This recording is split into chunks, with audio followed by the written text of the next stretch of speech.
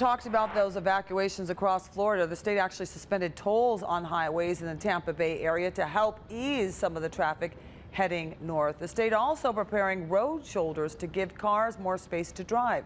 Transportation officials activating special crews to provide road assistance for any vehicles that might break down or run out of gas. All this happening in advance of Hurricane Milton, which has developed into, as we told you, a powerful Cat 5 storm. Well, tonight, Christian Benavides is in St. Petersburg, where the destruction left from Helene is going to create additional danger.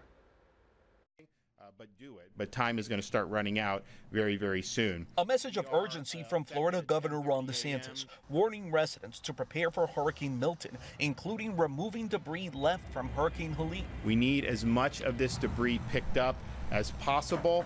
This creates a safety hazard, and it also will increase the damage that Milton could do with flying debris. Ben Lando lost his truck in Helene, but hopes his business can survive another punch. It was coming from here, there, hitting together. I was like, that's missiles, even though I have shutters on every window. Officials along the Gulf Coast say the hurricane-force winds will also keep first responders from helping those who ignore evacuation orders. EMS won't be there, fire department won't be there, police department won't be there, so take heed to the warnings. Storm surge could reach as high as 12 feet in parts of the Tampa Bay area. Another problem with debris clogging up storm drains, making flooding even worse.